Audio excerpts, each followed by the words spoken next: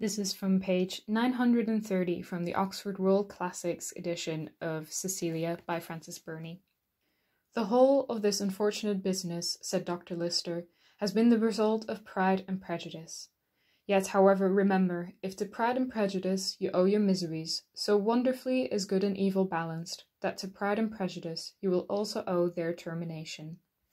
Hello, my name is Celine and welcome back to my channel. Today I want to talk about a book that we think has inspired Jane Austen, particularly has inspired Jane Austen's title for Pride and Prejudice, and that is the book Cecilia by Frances Burney. Frances Burney, or Fanny Burney as my copy says, was an author who was active towards the end of the 18th century, and she's mainly known for her book Evelina, which is a little bit smaller than this one.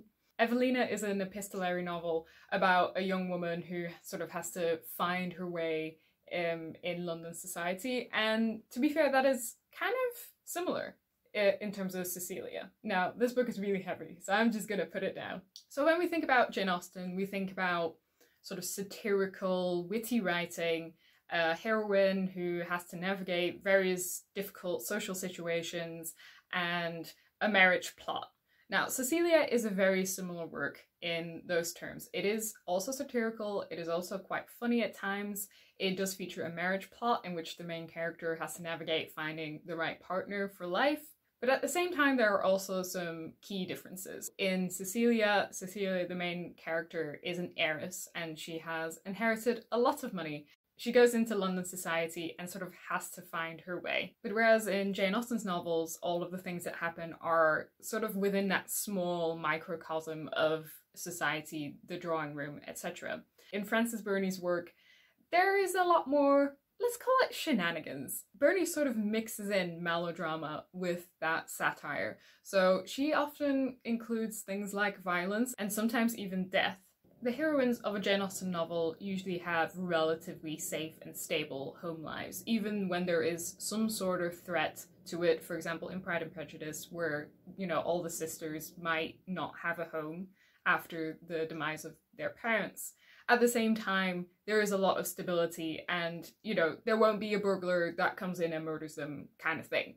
In Burney's novels, however, there is a lot more threat of violence, and it often even includes things like duels and sometimes even death. And Burney uses this melodrama almost as a contrast to the satirical pieces. But that also means that if you're expecting a sort of Austen-esque, almost comforting read, Cecilia is not quite that. I would say that there actually is no real safe home space like there is in Jane Austen in Burney's novels. One thing that Cecilia does that I think is very interesting is that it takes the trope of sort of the lover mentor. In a lot of novels from the 18th and 19th century, there is like this amazing man who guides the heroine from innocence into adulthood, and he will tell her what to do. He will tell her how to behave. He will tell her how to be and how to become the pinnacle of domesticity. However, in Cecilia, there are 3 guardians because she is sadly orphaned and her guardianship has been spread over 3 guardians. However, none of these 3 guardians are able to provide her with advice or guidance in a way that is useful to her. Throughout the novel, she actually sort of bounces around between these 3 guardians who are supposed to know better, and they're supposed to, you know, take on the patriarchal role of protecting this lone female character, this young female character who still has to find her way in the world. All 3 of her guardians take something that might have been seen as a virtue, but take it so far that it has now become a vice. And it is up to Cecilia to sort of navigate between these polar opposites that she is faced with. For example, one of her guardians is extremely proud to the point where it kind of hinders him and makes him so proud that he barely wants to do anything or get his hands dirty, so to say. Another one of her guardians is so immensely prudent financially that he just doesn't spend money. At one point, he's supposed to dress up and go to a dress-up party, and he literally just sort of rubs soot all over his face and he's like, I'm done. I am not spending any money on anything. And Cecilia is sort of forced to take on these responsibilities herself. So what at the surface looks to be quite a standard plot, you know, there's the lonely orphan, she's amazing, she's virtuous, and there's the guardians and they're going to help her.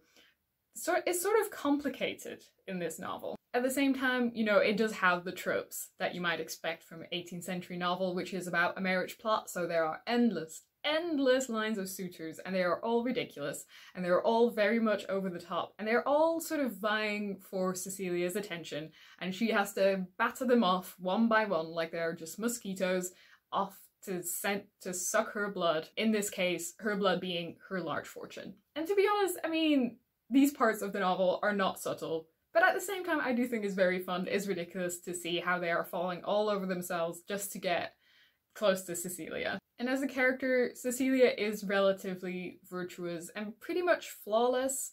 I think that is one part of the novel that is perhaps less interesting to the modern reader. So reading Cecilia as a character, she's not, I wouldn't say she's unrelatable, but at the same time, she isn't as flawed as we like main characters to be. I think where the complexity of the novel and the interest of the novel lies is how, despite on the surface, it seems to be quite a sort of black and white kind of novel. For example, one of the journeys that Cecilia has to make is that, you know, she's very rich and she has to discover what she has to do with her fortune, which in this context usually means doing good works. So donating money to charities, donating money to struggling families to make sure that, you know, they have to eat because there is no social security net in this time. At the same time, this question of how to use her money is complicated by the fact that some people ask for her money or ask for her charity and abuse that. So it is also about how to avoid being taken advantage of and how to decide who needs assistance and who deserves assistance and who doesn't. I found these parts of the novel very interesting because even though you can tell like there's this strong 18th century type of virtue that is quite clear, but at the same time, how to actually practically take on these kinds of values is quite complicated in the novel. And I would say that sometimes there doesn't seem to be an easy solution. And I quite like that in this novel. And I find it really interesting to see the positions the characters would take because, you know, at the end of the day, you know that Cecilia is going to figure it out. She is going to be okay because that's the kind of novel this is. But at the same time, the way she gets there and the discoveries she makes along the way, I found actually quite surprising.